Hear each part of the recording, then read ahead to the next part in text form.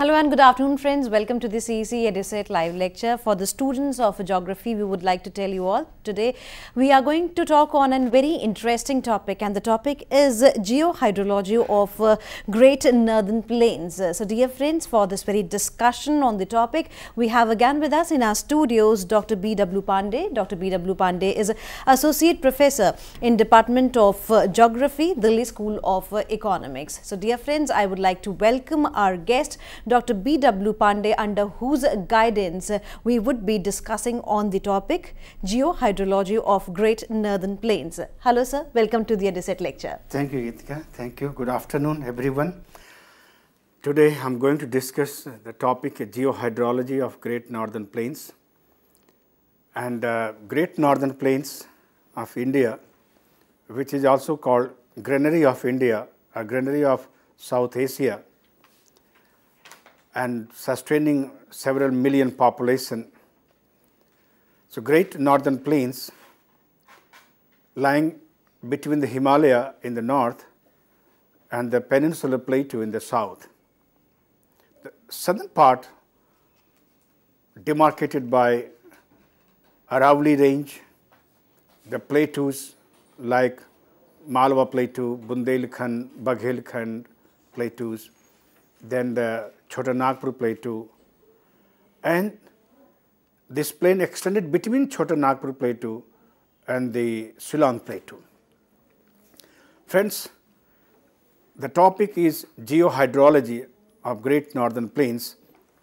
This topic will cover mainly the relief features, second order and third order landforms of the Great Northern Plains, and will discuss intensively about the drainage system.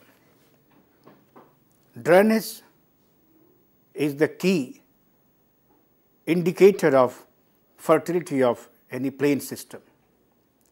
Friends, on the basis of drainage density, the quality of land use, land cover pattern determined. As you know, the Gangetic Plain, the Brahmaputra Plain are a very, very high drainage density plain in the world. That's why there are well developed doabs, and these doabs are having very fertile land supporting billions of the population. The Great Northern Plain, found by three river systems. In the west, river Indus system. In the center, is the Ganga system, and in the east, Brahmaputra system. So this is the reason that the Great Northern Plains of India, known as Indo-Gangetic and Brahmaputra Plain, in short term it is called Indo-Brahma Plain, extended right from the Pakistan foothills region up to in the east to Arunachal Pradesh, covering almost 2,900 kilometer distance, and on an average it is extended between 300 to 600 kilometer width. So in the west, width is high, extending up to 600 to 700 kilometer, and it becomes narrow. In the east, is less than 150 kilometer in Assam, and even less than 50 kilometer in Pasighat near Sadia and Pasighat region of Brahmaputra Plain. Therefore, the Great Northern Plains broadly divided into three parts. In the west, it is Indo-Satluj Plain. The plain extends between Indus to Satluj. These are west flowing rivers and antecedent rivers of Indian subcontinent. In the center is the Ganga plain, formed by river Ganga and its tributaries from the Himalayan tributaries as well as the peninsular tributaries. And third one, that is in the east, is Brahmaputra plain formed by river Brahmaputra and its tributaries. Friends, first of all, I would like to discuss the Indo-Satluj plain. Indo-Satluj plain extended from India, including to Pakistan. The river stretch have from Tibet Plateau to the delta of Karachi along the Arabian Sea. You can see the figure. This is the, in total, the catchment of Ganga, the system of the Indus and its tributaries in India, and then these rivers enter in Pakistan and have a lot of alluvial deposits and form the plain. The Indo-Satluj plain having extensive rivers, because in the western part of the Himalayas, there are extensive glaciers, there is a heavy rainfall, there are western disturbances. Valleys of the Himalayas are quite large, so having more catchment areas, more water areas, so that the rivers having large catchment area, so having more amount of water. Therefore, the perennial rivers, large size rivers draining with India and Pakistan and develop extensive fertile plain. The Indus is the main river, and the tributaries like river Satluj, Beas, river Chenab, river Jhelum, and all these rivers form a different hierarchy. River Indus is the main river. River Satluj join Indus in Pakistan. So Satluj, first order tributary to river Indus. Then remaining tributaries join Satluj and later on join Indus, like river Beas and river Chenab. River Beas and river Chenab are the first order tributaries of river Satluj and second order tributaries of river Indus. These tributaries join Satluj, river Beas join in India, and river Chenab joins in Pakistan. Then river Jhelum and river Ravi. River Jhelum and river Ravi are the first order tributaries to river Chenab, second order tributaries to river Satluj, and third order tributaries to river Indus. So these rivers are extended all the way from India to Pakistan and form extensive plain. Friends, I would like to mention here that the alluvial depositional plain between the two rivers and that is two tributary rivers. Two rivers and the two tributary rivers known as Doab. There are 5 extensive Doabs in Indus system, Indus-Satluj plain, and these Doabs are highly fertile and have big history of human civilization.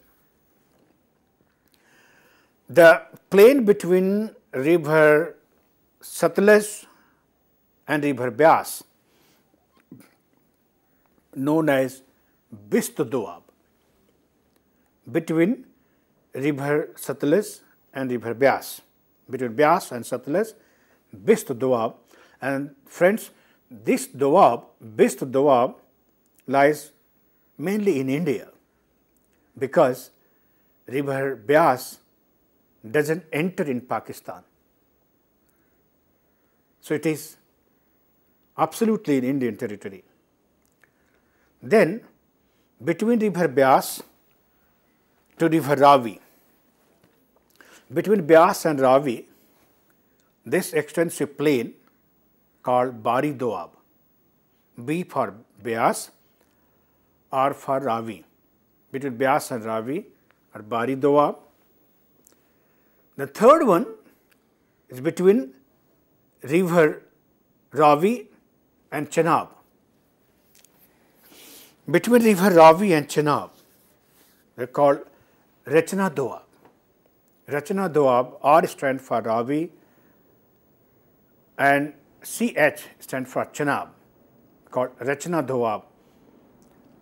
And the fourth one between river Chenab and Jhelum, between river Chenab and Jhelum, called Chaj Doab.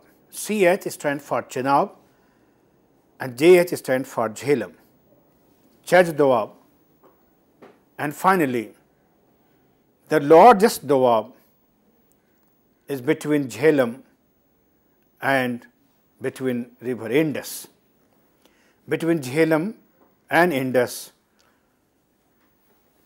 and between Satluj and Indus,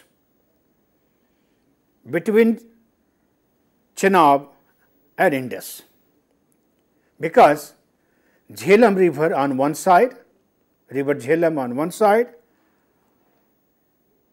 on the other hand, river Indus, one hand, on the other hand is river first Jhelum. So this is Indus Jhelum Doab. Then between river Indus and Chenab, Indo-Chenab Doab, and finally the smaller one, the lower part between Indus and Satluj. Therefore, this extensive largest Doab known as Sindhu Sagar Doab. Sindhu Sagar Doab. Friends, these Doabs formed by these perennial rivers, and apart from these perennial rivers, there are thousands and thousands of the seasonal rivers which drain in Indus-Satluj plain. When we see the relief features, geomorphic features of Indus-Satluj plain, one can find that Indus-Satluj plain is a influent plain. Influent plains, it is a kind of plain where the moisture regime, rainfall pattern decreases along the lower parts of the river, along the towards the delta of the river. Therefore, the influent plain comparatively less affected by floods, less new alluvial deposits. So, alluvial deposits are old. So, old alluvials in the river basin known as Bangar. Therefore, Indus-Satluj plain is a Bangar plain. Bangar old alluvial soil. So, Bhiwani Bangar, Rajasthan Bangar, Punjab Bangar, there are extensive Bangar areas in India and Pakistan. The other geomorphic features apart from Doab and Bangar, there are large number of coals, large number of bhoors, dhayas and talli. These are the hydrogeomorphic features of Indus-Satluj plain. In the lower part, one can find the delta region. So, but larger area covered with Bangar region. I would like to explain the concept of the influent plain and then related geomorphic features. Friends, as I told you, when the amount of rainfall decreases towards the passage of the river, towards the advancement of the river, when decreases called influent plain, like amount of rainfall where the river Indus, Satluj and the tributaries Jhelum, Chenab, Ravi and Beas are originating, where the rainfall exceeds over 100 centimeter. But as it moves towards west,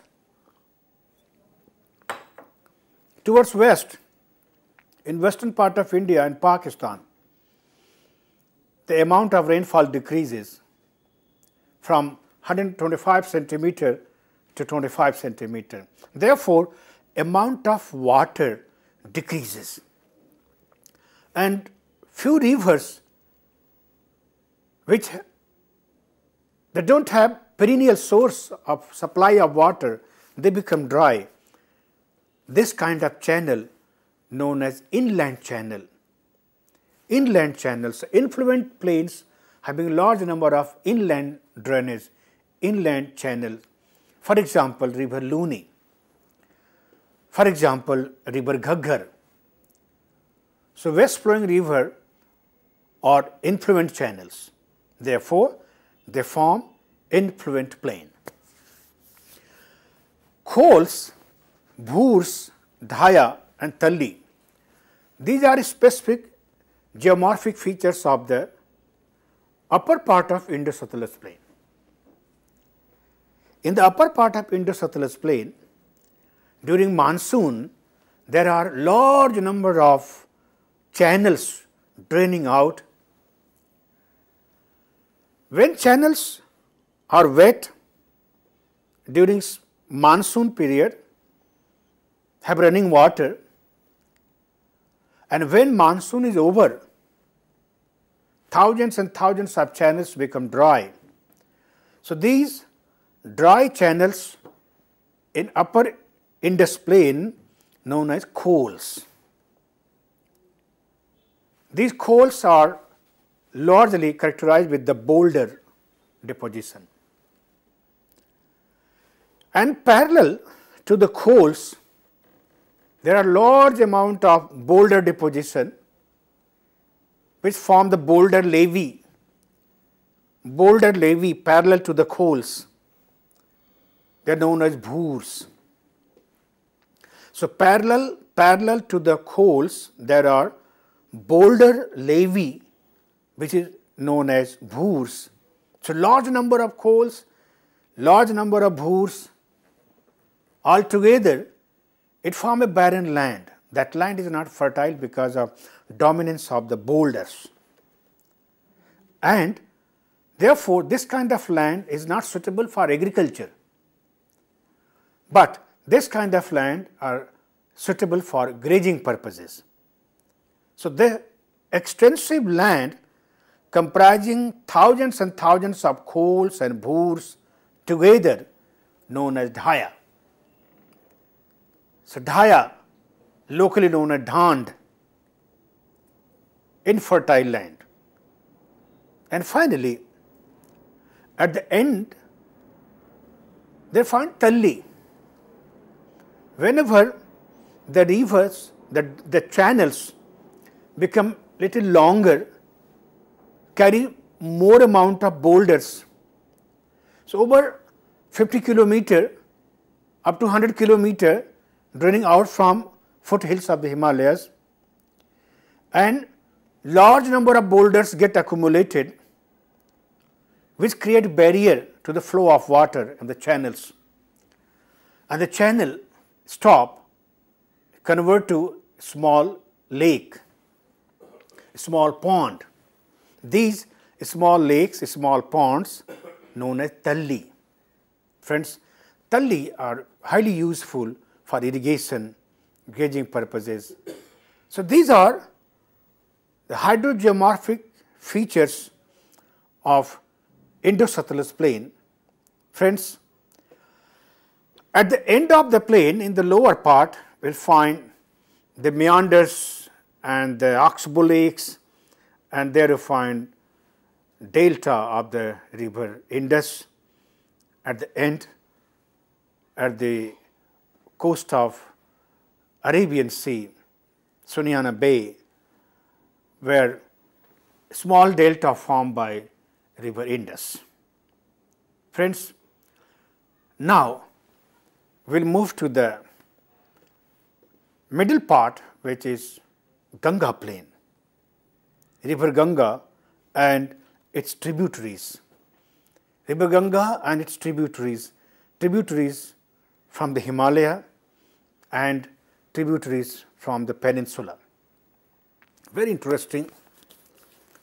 The Himalayan tributaries and peninsular tributaries together form very high drainage density plain. Ganga plain is very high drainage density plain. Some specific features I would like to give you. Now, see on the map, you can find the concept of the influent plain and the affluent plain.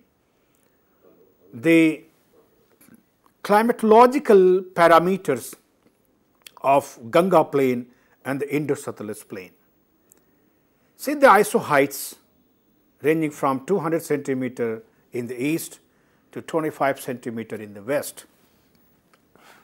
Rivers originating from the western Himalaya, particularly Uttarakhand and Himachal Pradesh, Jammu Kashmir.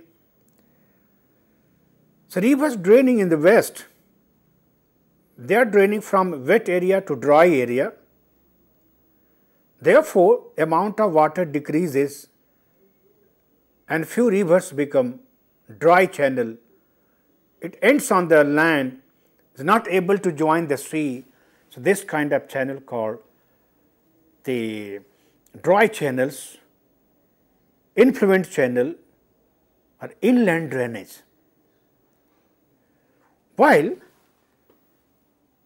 the affluent plain is the Ganga plain, and you can see this river system draining from comparatively less rainfall area to high rainfall area, moving from 100 centimeter to 200 centimeter. So, every kilometer the amount of water increasing in the river, both the banks of the river having better distance from each other. So, the crossover become lengthy and large amount of water joining by their tributaries. Therefore, this kind of plain having more floods, more tributaries, more distributaries, more flood area, having lot of bait region, lot of alluvial deposits, it forms the plain. This kind of plain known as affluent plain. So, Ganga plain is a affluent plain, Indo-Satluj plain is influent plain. So, if it is a affluent plain, friends, the river Ganga and the tributaries, I would like to mention the names of the rivers because the Gangetic plain is very high drainage density plain. So, river Ganga and river Yamuna drain parallel from Himalaya up to Prayag, Allahabad. From Himalaya to Allahabad, Prayag, these two rivers are parallel, and the Yamuna having tributaries like Chambal, Sindh, Betwa and Ken. Chambal, Sindh, Betwa and Ken. Then river Yamuna joins Ganga at Allahabad, Prayag. Hence, Yamuna became the largest tributary of Ganga. And interestingly, Yamuna is a Himalayan tributary, but it joins Ganga not from the left bank, rather it joins Ganga from the right bank. Therefore, a major tributary, a first order tributary, draining parallel to the main river,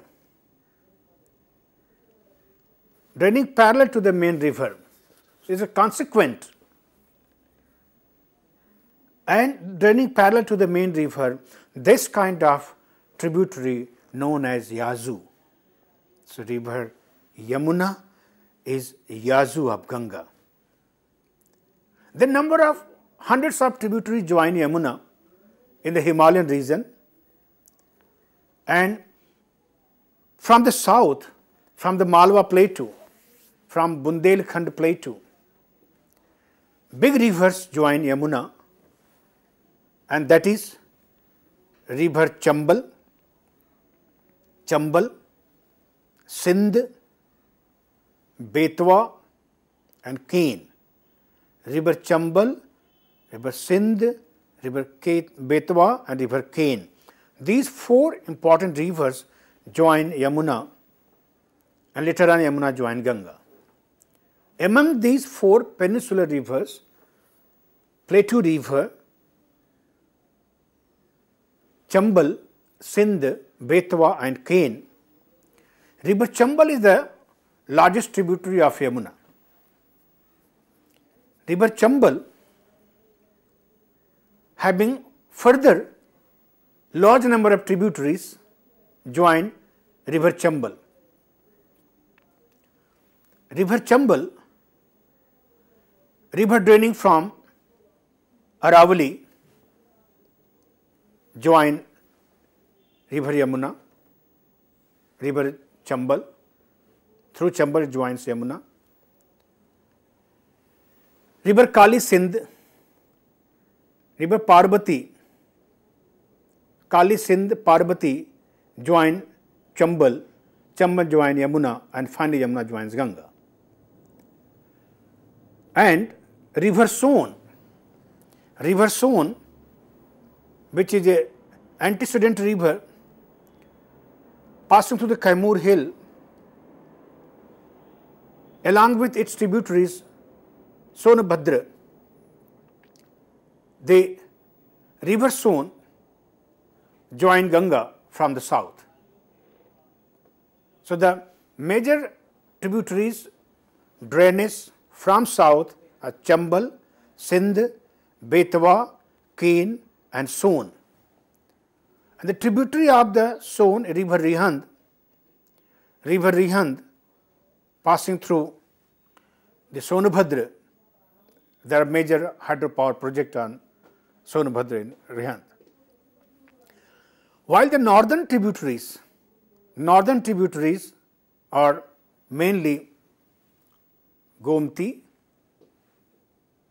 Ramganga, Gomti, Ghaghra, Gandak and Kosi. Ramganga, Gomti, Ghaghra, Gandak and Kosi.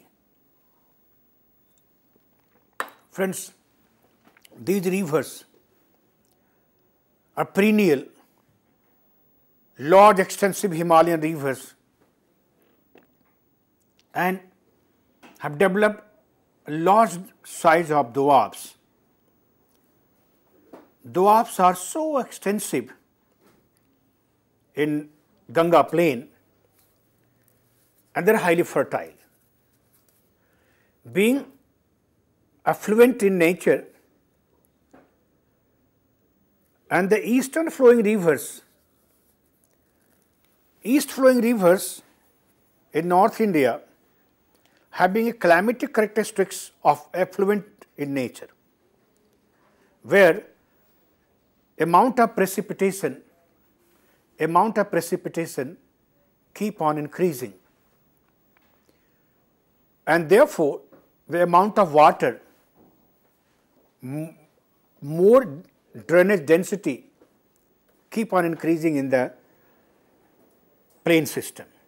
Therefore, the first order, second order, third order tributaries are large in number, like river Ganga.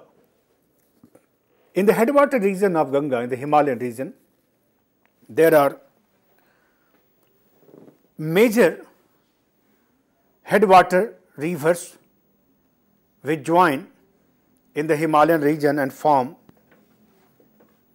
large triangle which is called Prayags. At this point, I would like to mention there are 5 Prayags in Uttarakhand. Apart from Allahabad, Prayag, there are 5 Prayags in Uttarakhand formed by the headwater rivers of the Ganga system. Like sequence wise, from altitude, around at the height of 1200 meter is the Dev Prayag, then ascending height, find the Dev Prayag, Rudra Prayag, Karna Prayag, Vishnu Prayag, Nanda Prayag, and finally Vishnu Prayag. So, these 5 Prayags, Dev Prayag, Rudra Prayag, Karna Prayag, Nanda Prayag, and Vishnu Prayag. So, river Bhagirathi joined river Alaknanda, that Prayag called Dev Prayag. River Mandakini joined river Alaknanda, that point called Rudra Prayag. River Pindari joined river Alaknanda, called Karna Prayag. River Nandaka joined river Alaknanda, they called Nanda Prayag. And finally, river Dhauli Ganga joined Alaknanda, they called Vishnu Prayag. So, very high drainage density even in the headwater region. Similarly, if you come to the plain areas also, the drainage density keep on increasing. That is why it is affluent plain, very high drainage density plain. River Ghaghara have 2 major tributaries, river Ghaghara. Ghaghara, also called Saryu. Saryu, where the famous temple of Ayodhya is situated. River Kali, which is known as Sarda in India, it is Sarda. In Nepal, it is called Kali. River Kali or Sarda join river Ghaghara. Ghaghara form extensive Doab plain by its intrabasin channels as well as interbasin channels. Finally, river Gandak and then river Kosi. So, large number of perennial high drainage density found in the Gangetic plain, and being such a large size of plain are marked by Himalaya in the north, river Aravali in the west, and the plateaus in the south, Malwa Plateau, Bundelkhand Plateau, Baghelkhand Plateau, Kaimur Hills, and Chota Nagpur Plateau in the south. Friends, the Gangetic plain is so large that it has been divided broadly into three parts. In the west, upper part called Upper Ganga plain, middle part known as Middle Ganga plain, and the eastern one, lower part, called as Lower Ganga plain. So, Upper Ganga plain, Middle Ganga plain, and the Lower Ganga plain. So, three major divisions, and this is, you can coincide with the help of contours and with the help of meridians. You see contours, through the contours you can find that right from Haridwar up to 100 meter, means above 100 meter is Upper Ganga plain, Upper Ganga plain. Friends, it is extended up to 82° east meridian. The tributaries right from the Aravali coming from 72° east meridian to 82° east meridian. This is the largest part of Ganga plain.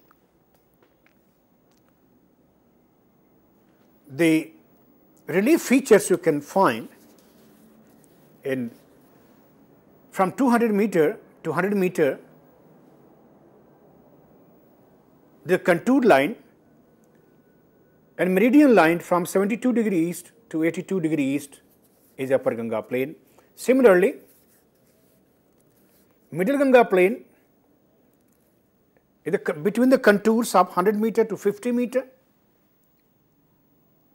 and the meridian boundary is 82° east to 87° east. And finally, the Lower Ganga plain below 50 meter to the delta, and the meridian boundary is from 87° to 89° east. Friends, the geomorphic features of Ganga plain, one can find the very high drainage density plains. It is a monotonous plain. Very high drainage density means if you travel in any part of Ganga plain, and specifically in the middle and lower Ganga plain, you can find a small bridge or lower size of bridge within a kilometer. It's very high drainage density plain. And it is monotonous because it is alluvial plain, depositional plain. Therefore, there is no much relief. It's a plain called monotonous plain. It's affluent plain.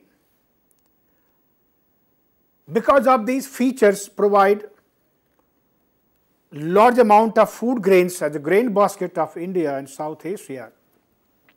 Therefore, it is really very, very highly densely populated. This is the most densely populated plain in the world. The basic geomorphic features of the Ganga plain, one can find that the plains have large number of unbranching drainage.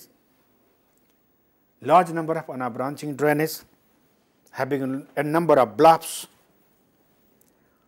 Upper part, in the western part, having some bonger area.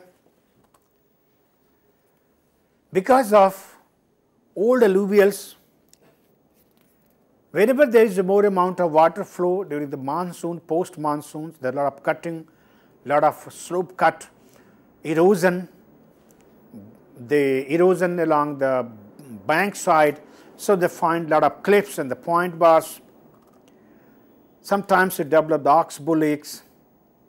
Then, in the middle and lower part of Ganga plain, the major geomorphic features are oxbow lakes, point bars, cliffs, Khadar plain, bait, flood plains, chars and bells. To understand this, I would like to mention from this figure that as soon as Ganga enters from Haridwar, it enters in the plain.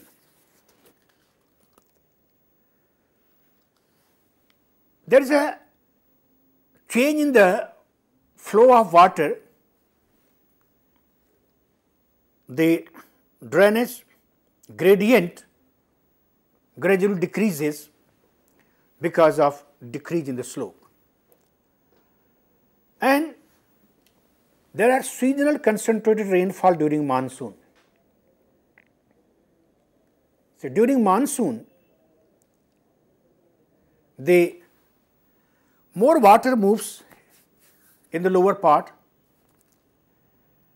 carries lot of sand, and sometimes the sands get deposited as mounds in the Ganga valley. These mounds of the sands, are a specific feature, the large number. These mounds of the sands in the Ganga drainage known as bluffs. So, bluffs highly characterized in the upper Ganga plain, and in the upper Ganga plain down to the foothills of the Shivalik, two specific features of the Ganga plain which are globally known, everyone known about that, formed by erosion and deposition, called Bhabar and Tarai. Friends, Bhabar and Tarai are the specific features of Ganga plain, because Ganga system have large number of channels in the monsoon. So, when the channels bring boulders, so boulders get deposited. So, water drains below the boulders. That landscape is called Bhabar, where river disappears. River drains below the boulders. That is called Bhabar region. And towards plain, after Bhabar, river reappears and brings fertile land, called Tarai. Tarai is highly fertile because large amount of humus along with the water. So, Bhabar, Tarai, bluffs are the specific feature of the upper part of upper Ganga plain. Then further down you will find Bangar areas like western Uttar Pradesh, Delhi NCR region has Bangar areas, and after that find lot of meanders and oxbow lakes. When meander in the plain areas, river cuts with the bank, the bank which is affected by erosion known as cliff bank, which is sharp edge cliff. On the other hand, on the other band, the curve, the bend area, there is a lot of sand deposits and a very gentle slope. that is called point bar. So, every meander have two specific bank. One, the eroded bank is cliff bank and depositional bank is point bar. Friends, sometimes the meander neck become closer, then there are neck cutoff, and after neck cutoff, river left the meander and formed the new channel. That meander which is left as a lake, now stable water, that is called oxbow lakes. So, a lot of oxbow lakes are found in Gangetic plain. Further down, in the middle to the lower Ganga plain, where average slope is less than 9 centimeter per kilometer. Friends, if you see the average inclination of the slope of the upper Ganga plain, which is about 24 centimeter per kilometer,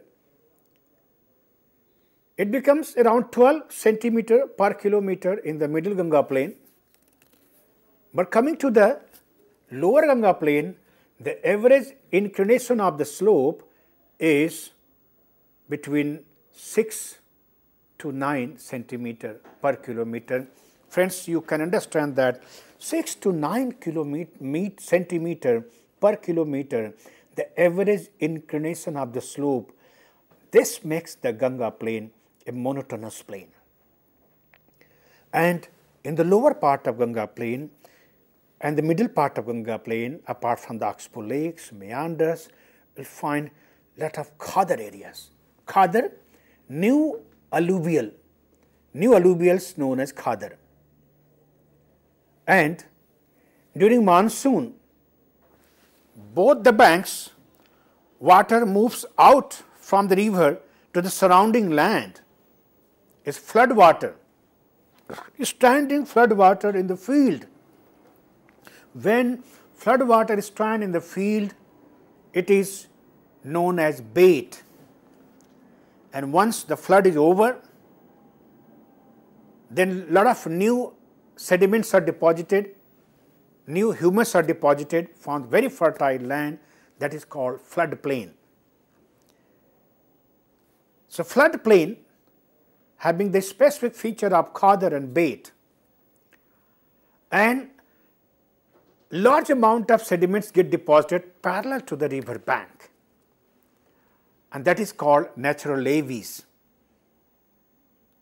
Natural levees are very, very important in Bihar, West Bengal, Assam region, because during the flood season, during monsoon, during flood season, everywhere is water, flood water, standing water, the bait area, and only natural levees are standing above the water. Friends, these natural levees are used for construction of roads. That's why you can find roads are very much parallel to the channels, to the rivers in Bihar and West Bengal. Natural levees, and finally, at the end, Ganga joins Bay of Bengal and formed the big size of this tributary. So, like Yamuna is the largest tributary of Ganga, similarly, river Hooghly is the largest distributary of Ganga. It is the largest distributary. River Ganga bifurcates itself in two parts. So, main Ganga enters in Bangladesh, and the parts of the Ganga as the river Hooghly passing through West Bengal, Kolkata, join Ganga Sagar. Therefore, Kolkata city is the delta city.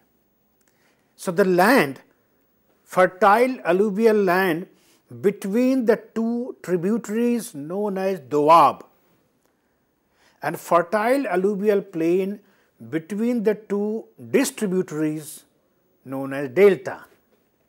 So, that is why delta is triangle shape. It formed in the delta shape, triangle shape, and doabs are rectangular and square shape. the lower Ganga plain. So in the lower Ganga plain, Doabs, the delta. So delta characterized with chars and bills. Friends, upper part of delta, which is not inundated by water, known as chars. Chars are used for settlement, for agriculture purpose, all that, because it's not affected by the tidal water or the river water, flood water. Chars. And the bills, when the channels become dry, in the delta, that is called bills. And bills are used for agriculture, for paddy farming, for aquaculture, for pisciculture. Bills are useful in agricultural practices. So chars and bills. Friends, these are the relief features of Ganga plain, and Ganga plain is one of the largest fertile alluvial plain in the world. And at the end is the Brahmaputra plain. Friends, Brahmaputra plains formed by river Brahmaputra and its tributaries. It is a narrow plain. It is around 800 kilometers in the length and hardly 150 kilometers in the width. Brahmaputra plain developed in the Ramp Valley. It is a Ramp Valley plain. Ramp Valley is a kind of valley which is formed by the folding and faulting together. So the two ramps in the northern part are Himalayan ramps, southern part of the Purvanchal ramp, and in between is the fault valley. Now the fault valley is filled up by sediments and had formed the plains. River Brahmaputra having very, very high drainage density, very high river drainage density. River Tista, Kaming, Subansiri, Tansiri, there are large number of tributaries from the north and from the south. Friends, Brahmaputra river, because of its very high drainage density and very high erosive capacity, due to erosion, Brahmaputra is the best example of unbranching pattern in the world. And due to unbranching pattern, unbranching nature, river divides itself in two parts, two branches, and again become one. They are called unbranching. And because of this unbranching, there are largest river island in the world, which is called Majuli. Majuli is the largest river island in the world, and Majuli having very, very high biodiversity because of its tropical humid climatic regions. Brahmaputra plain largely divided into two parts, upper Brahmaputra plain and the lower Brahmaputra plain. Friends, 94 degree east meridian divides upper Brahmaputra plain and the lower Brahmaputra plain. And because of such a high drainage density, both from the left bank river and the right bank rivers, in Assam there is no need for canal, there is no canal irrigation, because these channels are so highly densely located that makes the very, very high drainage density plain in the world. Thank you very much. With this note, thank you, sir. Thank you so very much for giving us a productive session on Geo-Hydrology of Great Northern Plains. Dear friends, if you have liked this lecture, or if you want to give your feedback, or you have any kind of query, then you can mail us at info.cec@nic.in. We would love to solve your queries the next time when Dr. B.W. Pandey visits our studio. And for accessing this lecture number of times, we would like to tell you all that very soon we are going to upload this lecture on YouTube, so that it becomes easier for you to see this lecture, and afterwards if you have any queries, definitely you can mail us. With this note, we take your leave, and I would like to thank Dr. B.W. Pandey once again for giving his precious time as well as precious inputs to the lecture. Thank you, sir. Thank you so very much.